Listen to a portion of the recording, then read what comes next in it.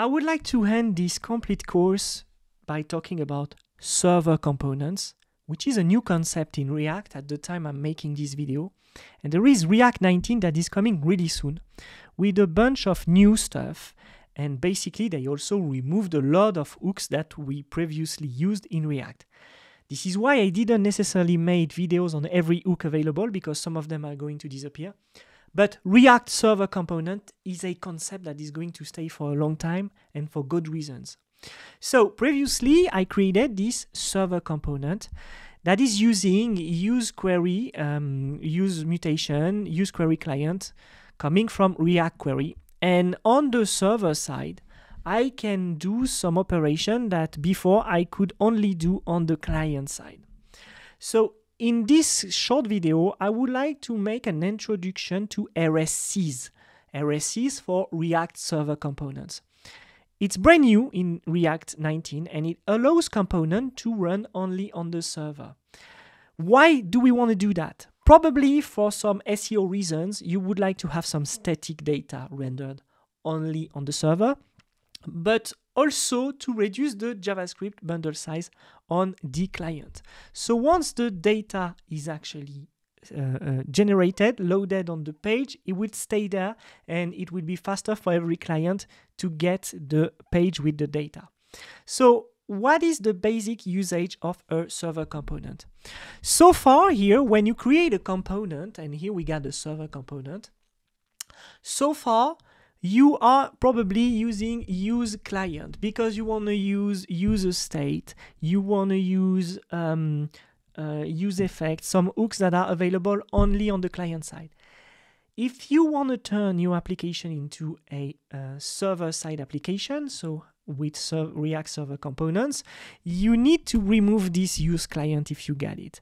Otherwise, by default, if you don't put anything, your component will be by default rendered on the server, which could lead to some confusion for some users because you think that the data is fresh, but the data is not fresh because it has been generated previously. And by the time you visit the page, it has not been generated. So basically, by rendering components on the servers, RSCs can make your web app load faster, perform better, especially on slow network on some countries where they got very bad network. Okay, now we would like to understand the difference between server component and client component. So basically, the server components handle the data fetching and processing. Okay, so here we can see that we got the function outside, okay, function outside of my main component function, okay? So when you have a function like this, it's going to be triggered on the server side. So by the time I'm rendering the page, the fetch is already done. On the client side, it's the opposite. While the client component manages interactions and UI updates, basically it's going to fetch the data and show here the loading state. So basically I have right now a loading state, which is here, but it's a bit useless for a server-side application, okay? In case you are not sure if you are on the server, you can use the use server exactly like the client, okay? Probably sometimes you would like to use only the server-side component. You don't need to specify it, but if you specify the use client and use server in the same file, you can do this little trick. There is an advanced concept on server component. Remember, previously we talked about suspense, and actually the RSCs can be interleaved with client components with React Suspense. So we saw that we use suspense here to call our lazy component. Okay, this lazy component is on the server side. Remember, here we've got a call here with wait for a promise, and then we've got a lazy component rendered. It's exactly the same as what we've done here on the server component on the previous course on React Query. React Suspense helps you to suspend time to manage the server-side rendering, and it can improve loading times and user experience. On Next.js 13, if you want to try Next.js 13, I got a full course on my YouTube channel. We fully support RSC, right? So developers are allowed to mix server and client components seamlessly. Okay, it optimizes a lot of stuff, such as the performance and the SEO.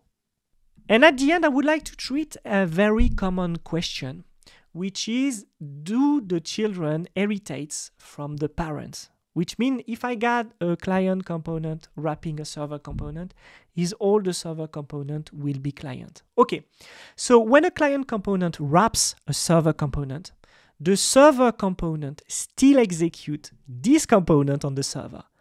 However, for the client component, you must be careful because it manages the client-side interactivity and state, as the server only outputs its static data, and it does not change after the initial rendering.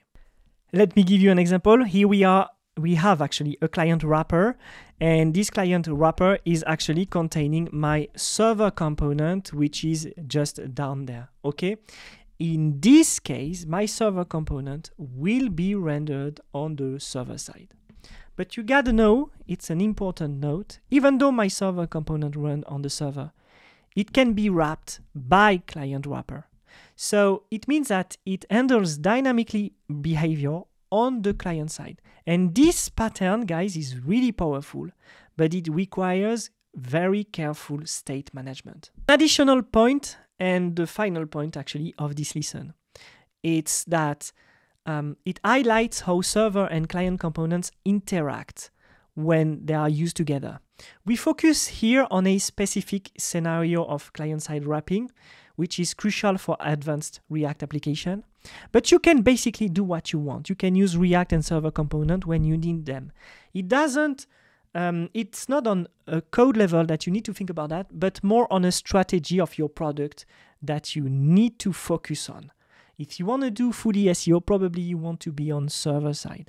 If you want to do a React client application, you can use the client only.